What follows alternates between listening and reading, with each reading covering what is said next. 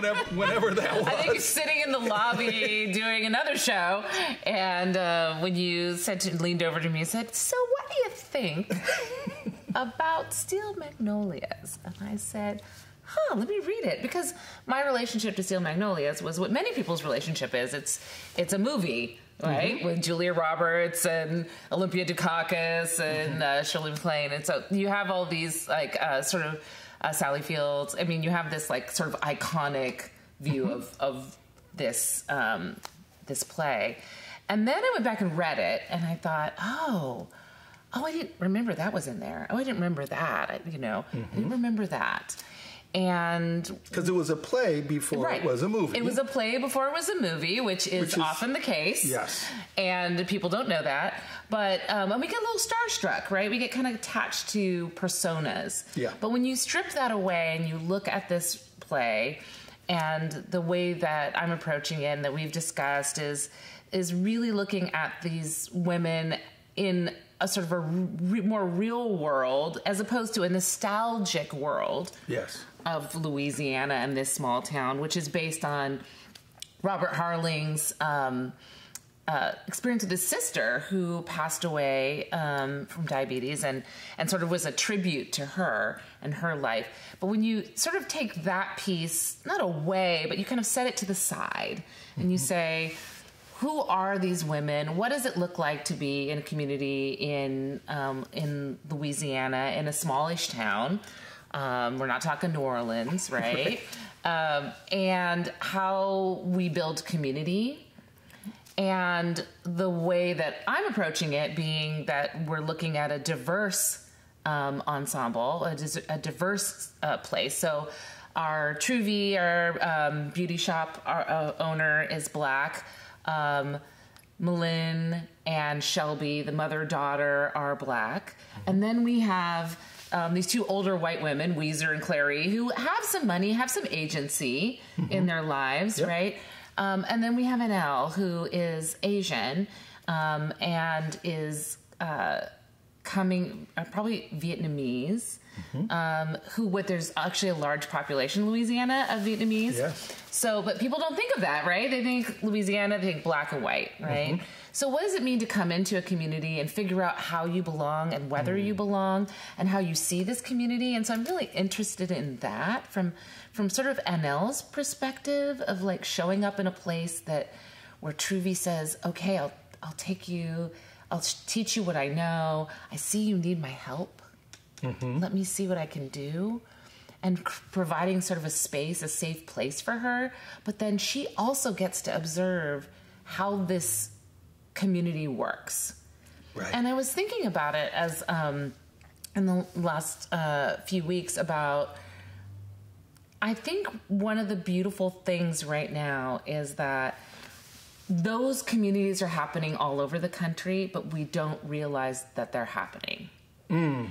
Because what is actually happening in our sort of sound bites and all these things is that there is so much divisiveness, right? And there is so much polarization. And it's not to say that I want each one of these women to come with their own set of history, right? So they're showing up with their, as I put these specific actor bodies in these specific roles, they say different things. Yes.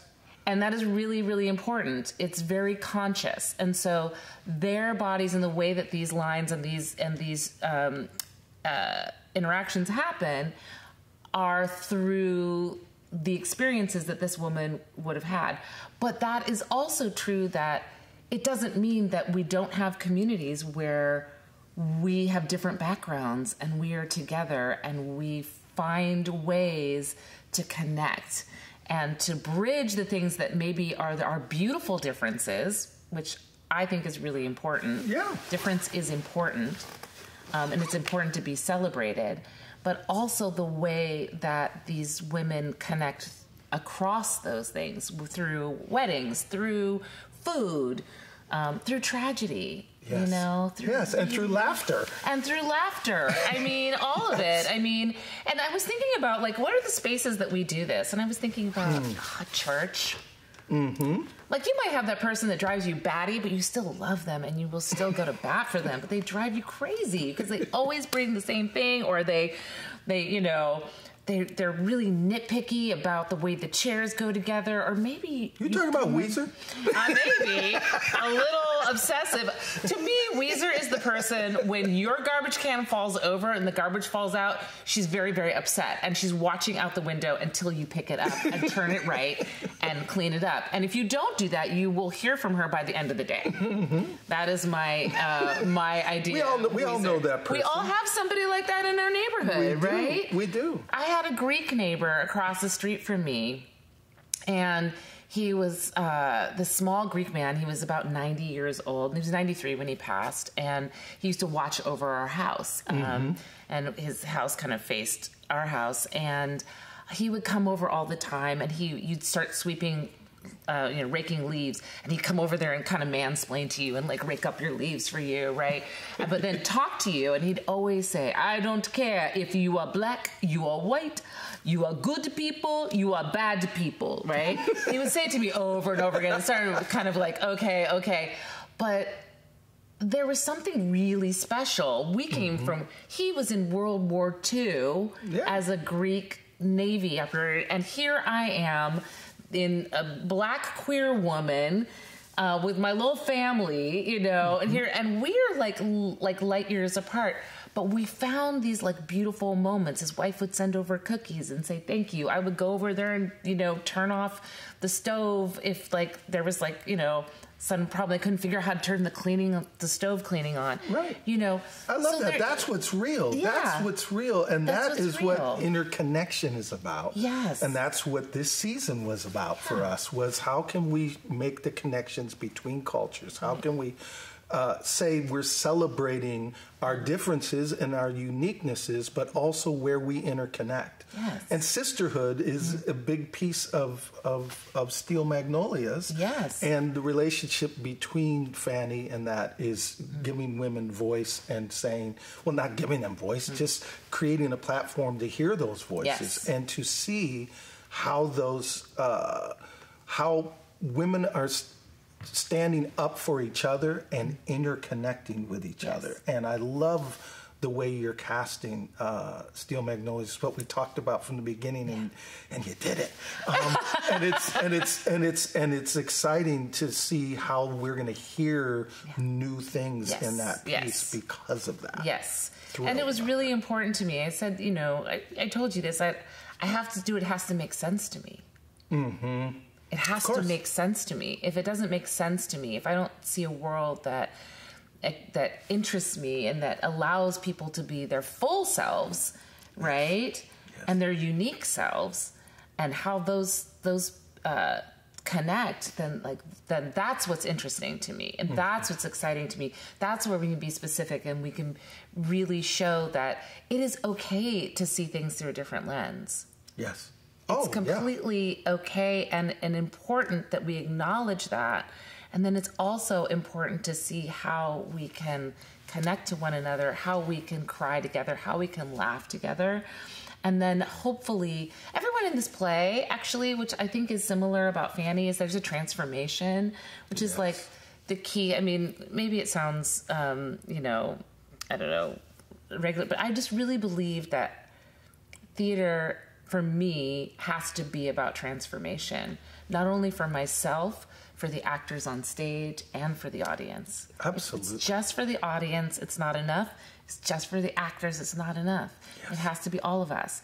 And it's really a transformative art. So in this sort of journey that we hopefully are taking or about to, that I pulled this beautiful group of people together. I'm so excited about this cast that I really think that if we go deep enough, like I believe in diving to the deepness of the well that allows you also to have the laughter, right? Yeah. And you have to have kind of both. If you kind of just go for here, then we kind of can like toss it aside. It doesn't sit with us. It didn't hold in our heart, right? Yes. And if we don't go, if we just go to the depth, then we feel like tied down and we can't figure out how we move forward. That's right. Out of it, right?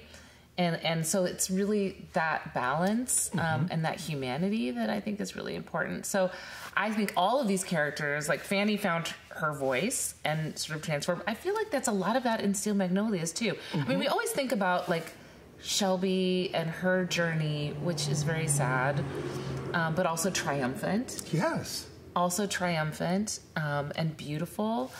But we also see like Clary finds this, you know, a moment to like be like back to herself as a widower, you know. So how do we move through life? How do we find new things? How do we see Weezer like soften up a little bit and like find potential love, you know, and become out of her comfort zone after I think years and years of routine. We see Malin like let go a little bit. You know, we see Annelle find, you know, a home and love and a calling. Yes, a true calling. A true calling. And yes. You know, so all I think in the little way facilitated by Truvy, who's like our home. You know? She's created this incredible home. That's why these women are there, because she has this amazing beauty shop. But it's not just about the hair, which is there. It's not just about beauty. It's actually about community. Yes. It's about where you can come and let your hair down, where you can come and really lay your own stuff out on the table and know that you're in a safe environment. And or not sometimes, but in the end, you know, there's a lot of love there. I think a lot of love. In that. Yeah, and I think it's like, you know, it's like, I don't know, kind of going to your auntie's house, and you know, sometimes it's, you know, a good time, and sometimes it's a hard time, but you also know that there's always going to be coffee, and there'll be some cookies somewhere. And it's okay if you fall apart a little bit, you know. And I think that's really important. We all need that, you know. Yes. And I just really, I love how you said, like, I think just hearing things. I think all of the shows this season, it's like each one is allowing you to hear something or see something a little different that you haven't. You know, I was thinking about we're not talking about that, but distinct society, you know, again, sort of across these bridges, right? And trying to figure out, and I think sometimes bridges can sound very like, oh, it's all wrapped up and nice and neat, which I'm not interested in. Like I, Elizabeth Carter, as an artist, am not interested in perfect packages and bows. I'm interested in messy and complex and beautiful and human. And I feel like that really fits in with all of these shows. It's like an opportunity. It's a beautiful opportunity to see how we can hold ourselves and we can also hold other people. Yes. And stay connected as best we can, knowing that we're all like carrying different things.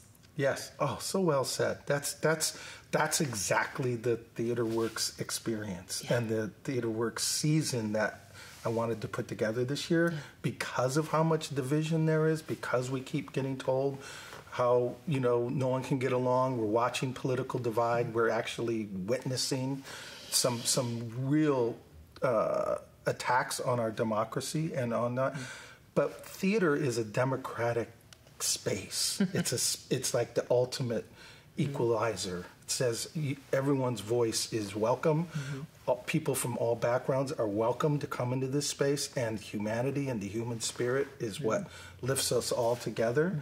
And to see these characters that are struggling with whatever they're struggling with in the play, and to see people reaching out to other people across cultures, across genders, across political divides, and say, literally borderlines. Yes, borderlines, right? Like, and just saying no. We can do this. This is what America is. This is what the American experiment is supposed to be. And it's, for me, what theater does best is help people get into other people's shoes. Yep.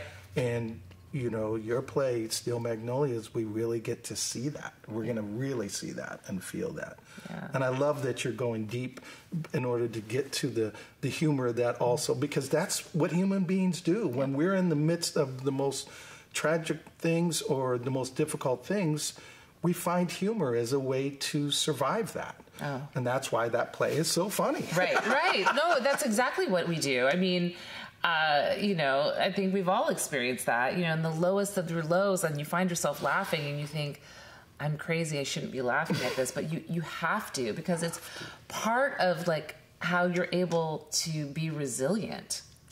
Absolutely. Is to have some humor. But I really think, I've really been thinking about this. I think that our country right now, we're seeing so much, so much strife and things that really need to be wrestled with, like very much need to be wrestled with.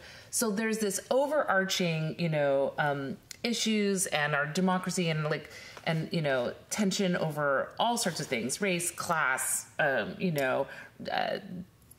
drag shows, which is absurd to me. At the same time, there's also these little beautiful pockets, and it's not even, I think everyone has these places, and I keep thinking about that. It just keeps coming back to me, where we may think of ourselves of this is our community, right? Mm-hmm. And someone may say, this is my community, but there's all these places where, in a very real way, our communities are constantly overlapping, and we are creating smaller, unique communities. Yes. All over the place. Like, my theater community is a community made up of a million different people from a million different backgrounds. And my own personal, my neighborhood, looks a certain way. So, I think that it's interesting that we don't really think about that much. I mean, some people maybe have very homogenous, communities, sure. And then maybe you have a community at work where you're like, oh, we would never be friends except that we work together and we laugh when we're in the break room. So, what is that? What is that thing? And that's human. That's being human. Mm-hmm. And what we can learn from those experiences. So I'm thrilled. I can't wait to get in the room. It's coming up so soon. Yes, it's exciting. So the design, you working with the design team to create this world of that. The Fannie world was very much a projected world because we were trying to bring in the 60s and civil rights imagery and to put her in a church and to put her in different environments that could just kind of instantly happen because it follows her life and her music. But this is really a singular location. Very right? different. Very different. And a little different cultural take on that. Yes, and we did a little research, and so the town in Steel Magnolias is fictional. Mm-hmm. There is no real town of Latry, whatever. There is actually, though, some towns that are sort of similar, and I had the beautiful gift of having my AD on the last show that I directed before I came back was actually from Louisiana. Mm-hmm. And so we were chatting, and I was like, okay, what would a black woman who's probably she's not upper class. She's I think this is a borderline community. This is bordering on, an upper middle class neighborhood meeting sort of a middle class neighborhood that's maybe more diverse. So we're not sort of set in this very wealthy, neighborhood. Mm-hmm. It's somebody's garage that's been converted. Mm-hmm. And I think that's really that Truvy's a self-made woman. Mm-hmm. She got her business. She, got better. She fixed things up so that everything is hers. It is personal. Mm-hmm. It's on her home turf. It's literally people come to her because she's so good at it. But this isn't Supercuts. Yeah, this is not Supercuts. This is and there's so many of these kinds of beauty shops around the country, right? Where somebody has a back room and everybody just knows to go there. Right. Because it's the good place. That's where you get that's where you get your best braids. That's where you get, So I've been really like interested in how Truvy caters to all these different women, and has the big posters up on the walls and all that stuff. And she's probably and she's savvy. So she's like, I got this thing from here, but that place is going out of business. And so I got this and, and it's that eclectic. She likes, it's a little eclectic. There's like a lot of, she likes color, it is the 80s, but I'm not trying to go like your sort of stereotypical 80s, but more like somebody who would really like have made their own space that they feel comfortable in. Yes. And also that it is part of her home. And this is not a super fancy home. It was really important to me that it's not like